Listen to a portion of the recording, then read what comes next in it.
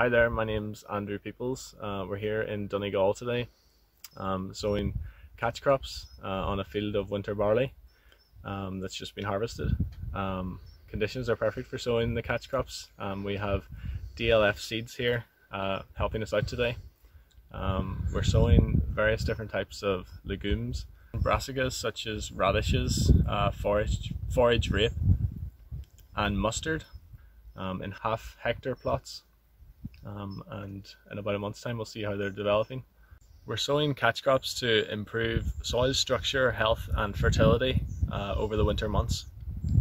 Also sowing buckwheat and forage rye, and it's all with the purpose of trying to store some nitrogen into the ground for our next crop, which will be spring barley, probably sown around March time next year.